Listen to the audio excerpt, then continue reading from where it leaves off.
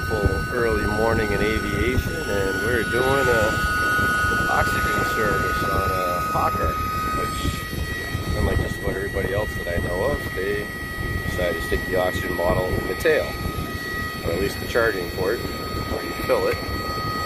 That high-pitched whistle or hum, or whatever you want to call it, is the filling valve actually being pushed open by the pressure of the oxygen. As you can hear, the pitch is changing, which means it's dropping down. And we got to continue to recharge this bottle, so follow the hose all the way back, go into the back of the van, and here we have our oxygen bottle and regulator, which increase the pressure here. We actually have a brand new bottle at this point, so we really don't need the oxygen booster, but that's the way everything is set up here, so we're using it. And you don't want to ram too much pressure at once into an oxygen bottle when you're filling it, or you can actually cause it to overheat and explode, because this right here is getting incredibly cold, because this is a high pressure inside of this bottle, and it is actually at this valve expanding to a lower pressure, which is what's in these hoses that flow over to the aircraft. As it goes into the bottle and it's compressed, the bottle becomes hot because the air inside of it is being compressed. I'll give this regulator another twist up. There we go. Continue to fill. Now, it's unusual. Hawker does not give us a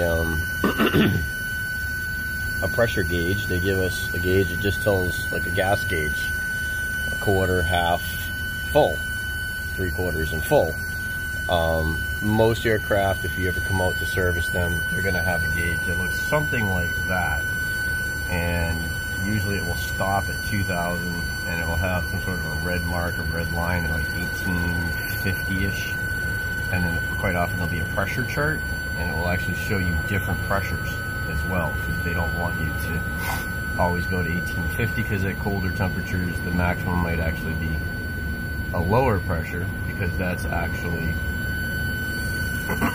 what 1850 turns into at, let's say, 50 degrees instead of 70, or they'll even go down to 0 or negative numbers, negative degrees, and they'll tell you if it's at this, then only service the bottle. I think I've seen as low as like 1625 at negative 32 or something like that is actually full.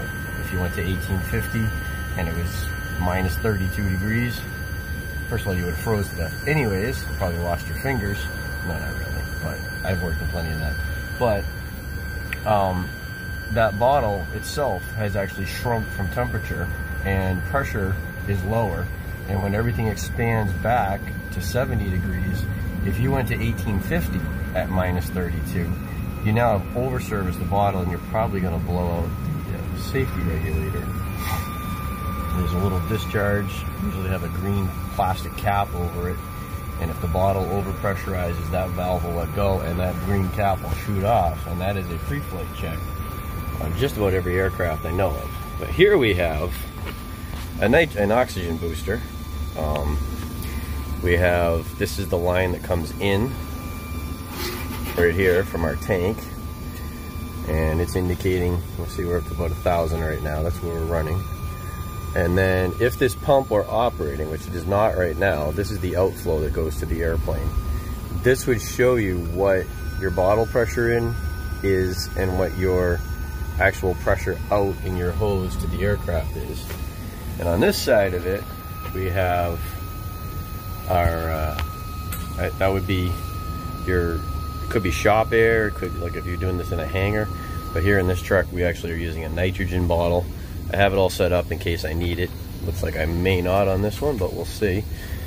Well, I don't know, we're getting closer. This bottle's dropped down now from above 2,000 to down to 2,000.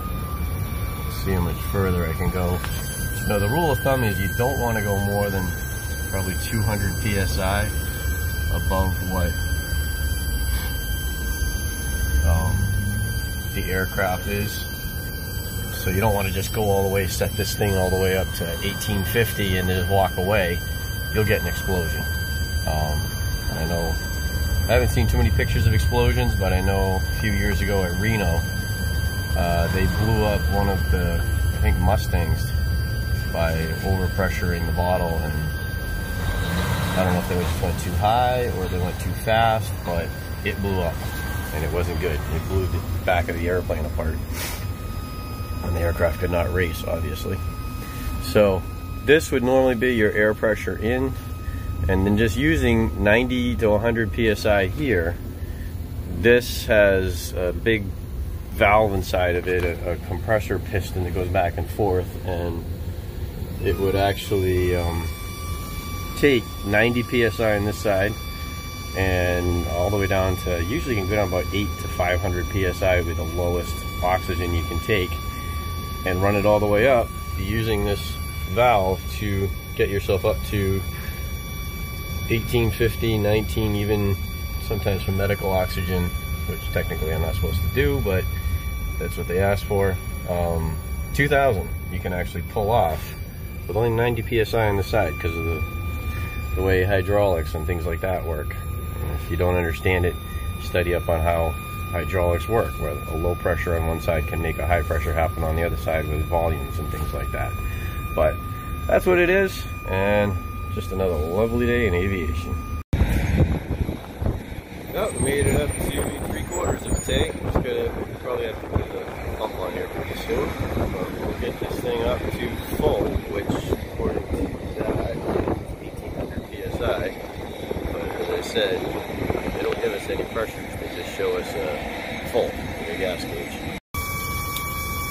The reason you want to have an oxygen booster is because you'll notice this gauge here. I've got to get this airplane to 1800. Right now, my fill bottle is reading 1800 and dropping, and that means I'm only at 3/4 on the airplane. I will not hit 18. I'd have to go to another bottle, and I have worked at places that did not have an oxygen booster, and we went through bottles left and right because a full bottle might come in at 22, 24, somewhere around there, depending on temperature, but you're only going to get so much before it's down to 18, 1850. You really need about 19 in order to get the valve, because that valve reduces slightly what can go into it. So that's where you need to have a booster like this. So we'll set it up. Okay, now we need the booster. I have turned this regulator in all the way, and I am maxed out, but the gauge is not yet full. So the next thing we're going to do, so over here on this side, just a little toggle switch. Forward is off. That's on. Now the piston is going, and